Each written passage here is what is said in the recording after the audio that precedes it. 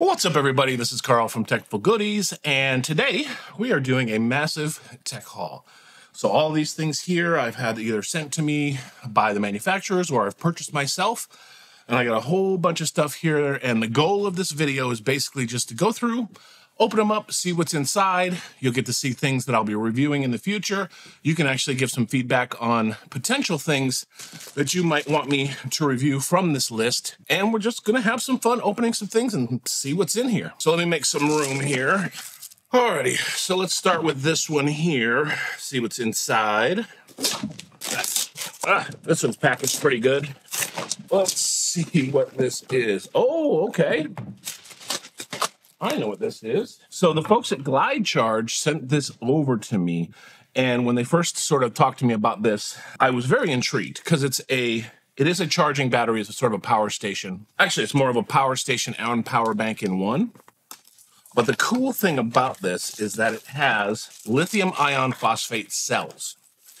And what that is the same kind of battery used in electric cars, which makes it extremely heat and cold resistant. Another unique thing about this here is that you do have DC and USB output, USB-A and USB-C. If we look here, I got to read it. The USB-C has 20 volt 3 amps, so that's about 60 watts. And then the DC output is 12 volt 4.2 amps. So that's about 48 watts. And then 12 volt 1.5 amp for the USB-A, which is pretty standard. It's right around 18 watts. So again, very, very nice battery bank here. In the box, you know, they provide all the standard stuff that you would expect. They provide a USB-C to USB-C cable and a DC to DC adapter here. One of the other things I wanted to highlight about this is that it is remote controlled. So a remote controlled battery bank gives you a lot of possibilities if you are camping or if you're in your garage or something like this and you want to use this for lighting or something like that, and let's say you're in bed and camping, you don't want to get up. You can use this remote to turn it on and off. Yep, so you can kind of keep that on your keychain if you want, but standard remote on and off. I don't know if there's any battery in this already. Yep, there is. So if I use the remote, and it's off. Use the remote again, and she's on. This is going to be a really awesome utility battery. If you're interested in any of the products that I have here, I'll go ahead and leave a link down below. Some of them might be affiliate links, some might just link right to their page, but definitely go over there and check it out and support their page. And what's this one here? Okay. Ah, yes, Magtame. So Magtame sent this over for me to check out. This is the C to C, so USB-C to USB-C magnetic 3-in-1 cable. It's 240 watts, so I can pair it with this battery bank, but it is a full-featured USB-C cable. Now, full-featured, I've mentioned this in the past in my previous review for the triple monitors. Full-featured allows for the higher gigabit per second transfer rates, and allows for video. So if I want to use this on a laptop going to an external monitor, I can do that. The interesting thing, and the reason that I was so curious about this cable, is that they have their magnetic technology, okay? Now, we've all had cables that we have to wrap up like this, and no one wants to use these ties, any other sort of ties, but it just becomes a mess. So if you check this out, this is already set up, right? So it has a magnet all the way through the cable. So as I pull it out, I get a little bit of resistance, but not a lot. But what it does is allows me just to basically roll it back up, and it's all nice, uniform, and organized. So that's awesome. So let's go ahead and try that again. Unwrap it, wrap it back down, and we're good to go. This is awesome. I like that a lot. And then one of the other cool things that they had mentioned is if you want to, you can make it a little bit of a smaller diameter. And look how neat that is. Look how neat and nice and tidy that is for your cables.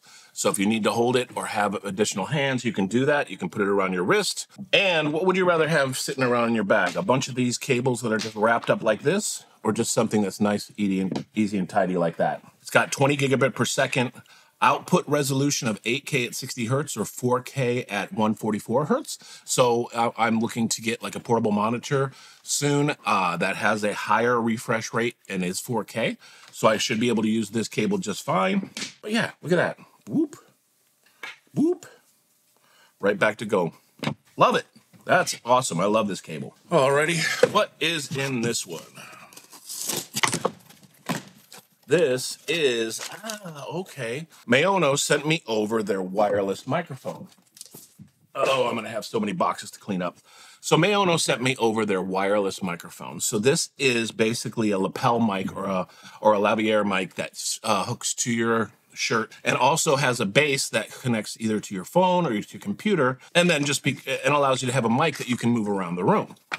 So I will do a dedicated review video on this one, but let's just take a look at how nice this looks and see what's in the actual thing itself. So pop this open and you see you have two different microphones. So if you're having an interview situation where you're interviewing someone or walking around or vlogging with someone, you can both have high quality microphone. And then you also have a receiver here. This one's a USB-C receiver, which works perfectly with my iPhone 15. But I don't have to use that with my iPhone. I can actually use it or plug it into my computer here. So in the in-depth review, we'll go ahead and take a look at this, get a mic test, see how it sounds and how it works, and see if that's going to be my go-to microphone from now on. Alrighty. What do we got here? Make a little room on the desk. Oh, yes. Very nice. So this is the PlimPad P8 Pro. This is a budget Android tablet that the folks at Plimpton sent over. I am going to do a full in-depth review on this one, but let's just take a quick look. So it's a 10.1 Android tablet that is under $100. And the thing that I liked about this, and I'll explain more in the more expensive review, is that it is a full Android 13 tablet. Now, I've had tablets in the past that come with Android 13, but it was Android 13 Go. It was the Temu one that I had opened.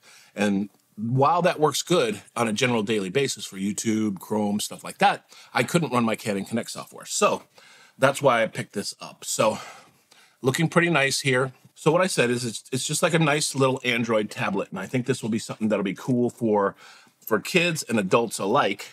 It does have kind of like a good outer shell, feels really good.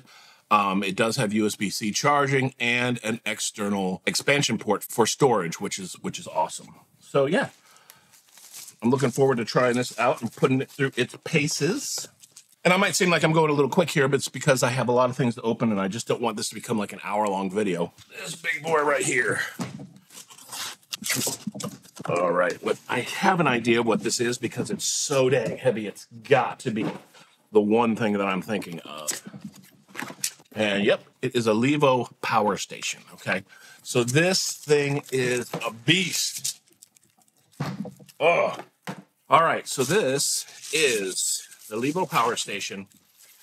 And this is basically not your everyday carry around in your backpack power station. I'm looking forward to trying this out. Like I said, I love this small form factor a lot. Actually, this is more of a medium form factor for carrying around. But this is going to be in a situation where I'm like in a garage and I need to use some tools or out near a car doing some work. And I want just a little bit extra power. Now, the cool thing about this is that if you look on the side here, it does have a full standard plug. I think you can get it in sort of the European plug style also. It has DC input.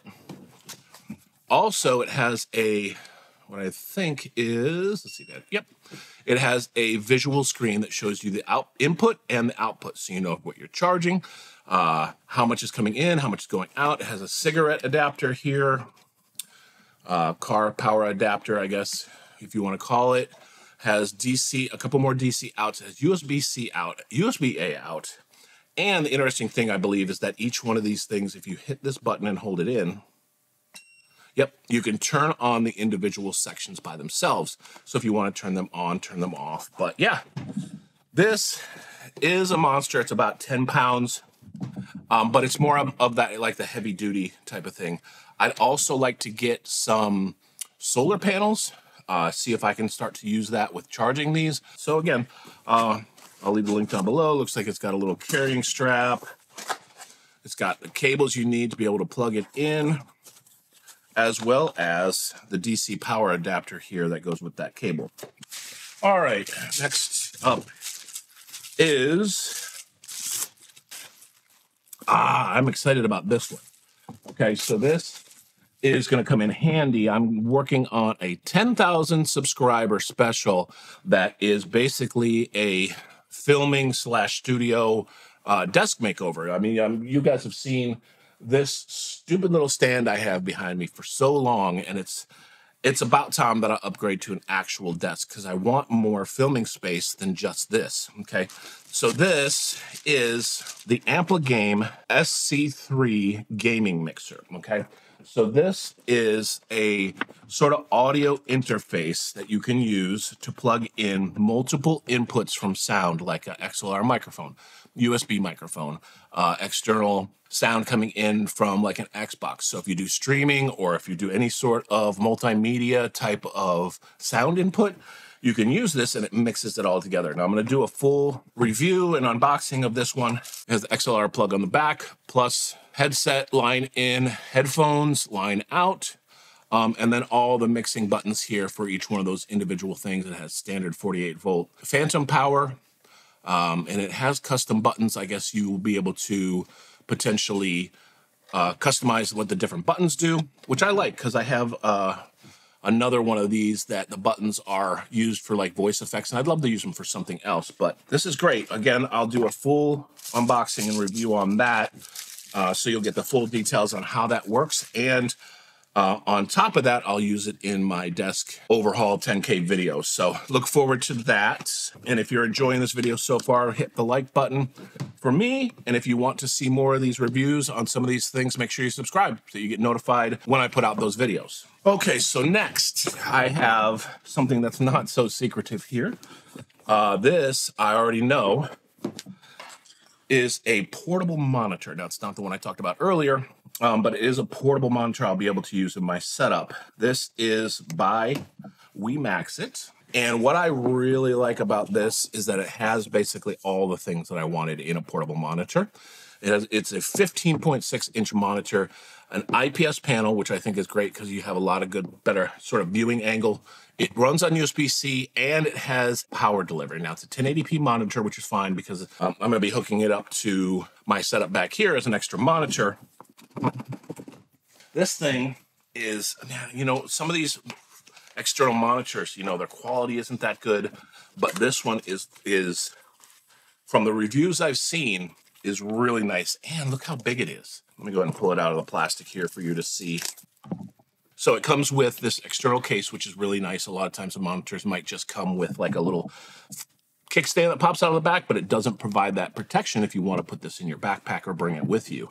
So pop it open like this, and you can use the back for like a kickstand if you want to. It does come with a standard power brick. It comes with all the standard cables. Looks like it comes with a nice USB-C video cable and an HDMI cable. So again, I've discussed this 1,000 times on my channel, is that when you get a portable monitor and you have a HDMI signal, the HDMI signal doesn't have enough power to be able to power the device itself. So if you're planning to use HDMI, you have to use an external power cable. That can go right into your laptop. Your laptop can provide enough power, but you use these two cables here in conjunction.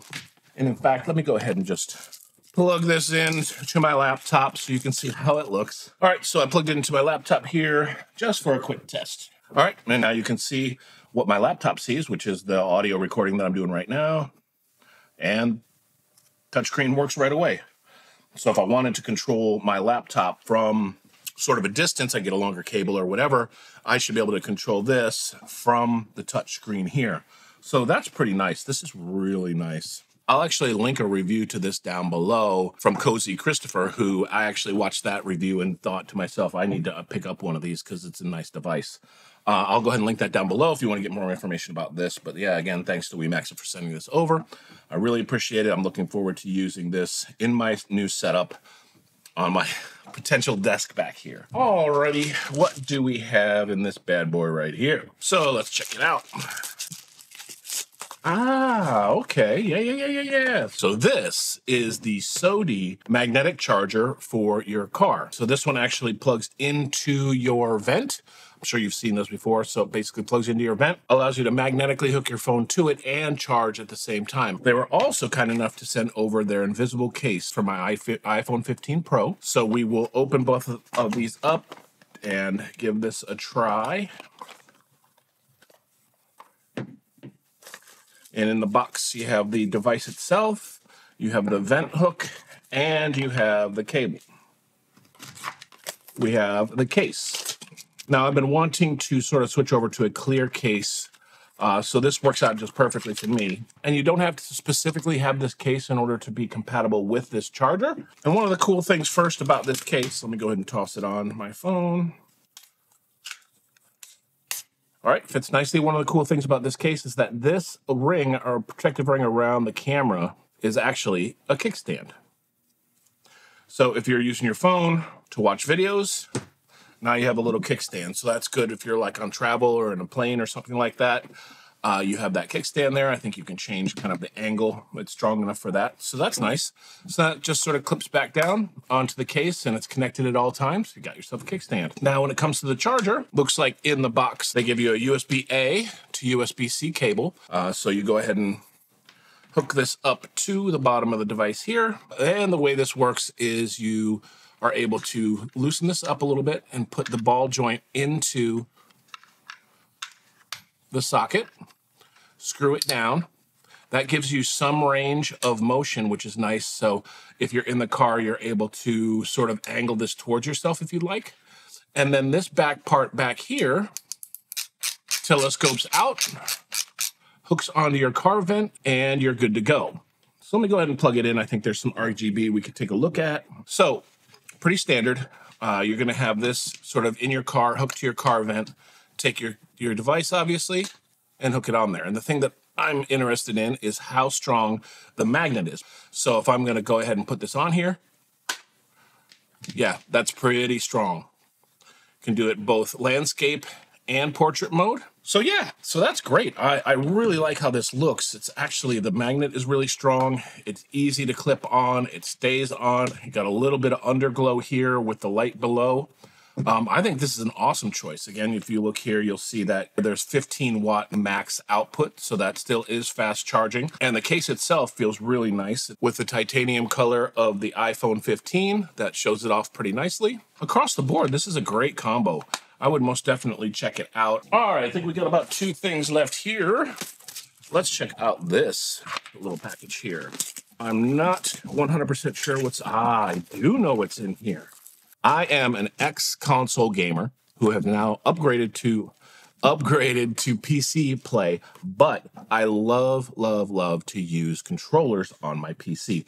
I don't totally like to use keyboard and mouse. So the folks at GameSir sent over 2 of their controllers. Looks like they sent over the Nova and the Nova Lite. Let's go ahead and pull one of these out and just take a look. So GameSir is known for a lot of their game controllers. I had a Switch I was using, and I wanted a different controller because I can't, the Switch controllers are too small for my hands. And I had one and it didn't work for it. And so this one here specifically works with the Switch. Oh, it comes in a case. Oh, look at that. All right, so you have the GameSir controllers, the Nova and the Nova Lite. They actually also provided some thumb grip packs.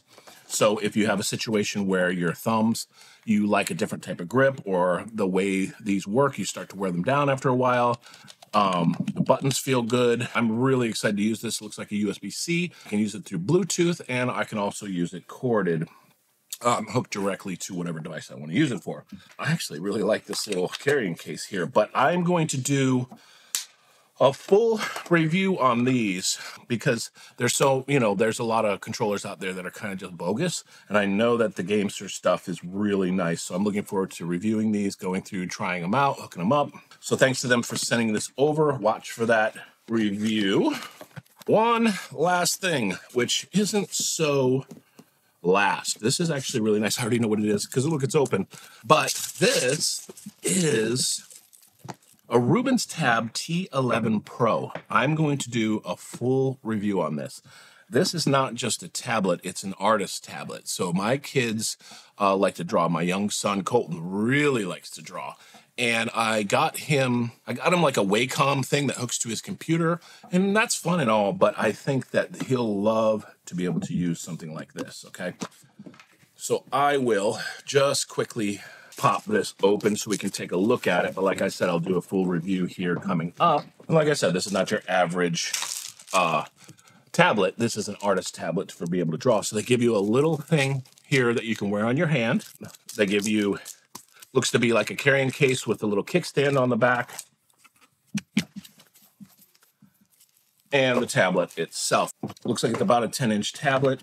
It does come with a pressure-sensitive pen here. So when you're drawing, you have that pressure sensitivity. So the difference between things I've tried in the past is that I've bought like a generic Apple Pencil for my iPad, and that doesn't have the pressure sensitivity. So if you're trying to draw fine lines or brush strokes or anything like that, but this whole device here is specifically designed for making sure that an artist can draw digitally and then put everything from here onto your computer. It's powered by Android. And like I said, I'll do a full review of this. I think that people will be interested in it because it's fairly unique.